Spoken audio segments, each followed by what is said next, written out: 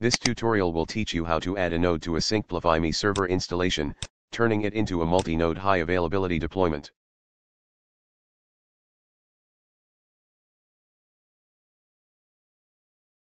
The first part of the installation is the same as installing a standalone server. The setup wizard will copy the necessary files for you.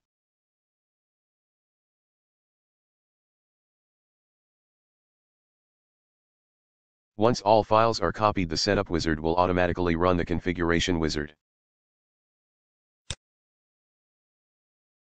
The configuration wizard will take some time to pre-configure your system.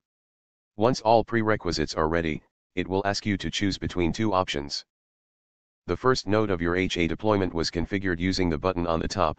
All additional nodes of the same HA require you to choose the button on the bottom.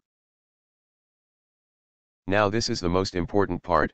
You have to input the local network IP address and port of the primary node, and its superadmin password, so that this node can be added to that existing one. When you're ready, click Finish, and wait until the configuration wizard performs all of its automatic configuration tasks. You can now connect to the web service using the provided link, and see how the high availability deployment was configured for you.